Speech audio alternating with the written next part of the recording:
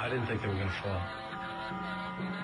After being there in '93 and seeing the damage that was done at the bottom of those columns, that was some blast, and I didn't think so at all. When we were putting those towers up, in our wildest dream, those towers were built not to fall.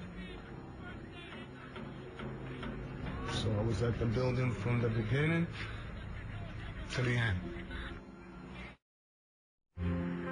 You saw it steel, some of the thickest steel I've ever seen, bent like a pretzel. And you just couldn't imagine the force that took.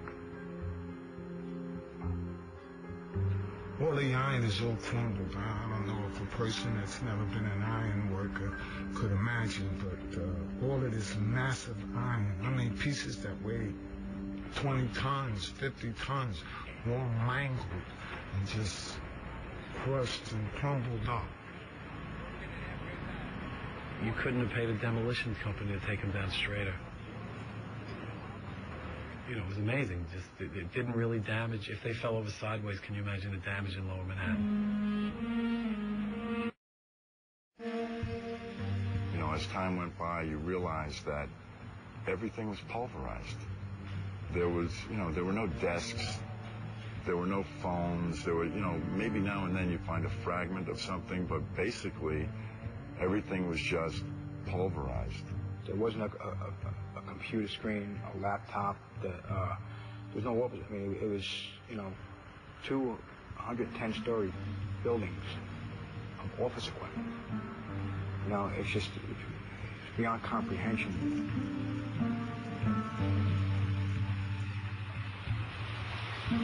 Where the grapplers were pulling stuff out, big sections of iron that were literally on fire on the other end.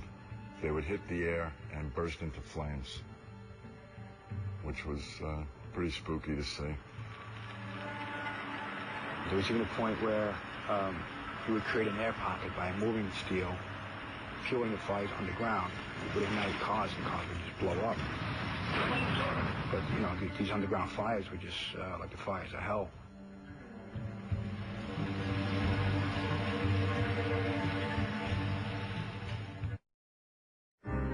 This stuff took a toll on a lot of people already, and I knew it would, though.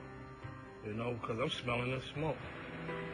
My throat, I'm having a hard time swallowing now, and I know that's from down there. I went and had another checkup at Mount Sinai because they the people who's handling the 9/11 victims that work down there. I got sick down there I got bronchitis a few times. I guess time will tell for the physical effects for all of us. Hopefully it'll all work out. I mean, one thing, the ironworkers that were down there weren't off. There was only one spot for us, and that was on that pile, cutting steel.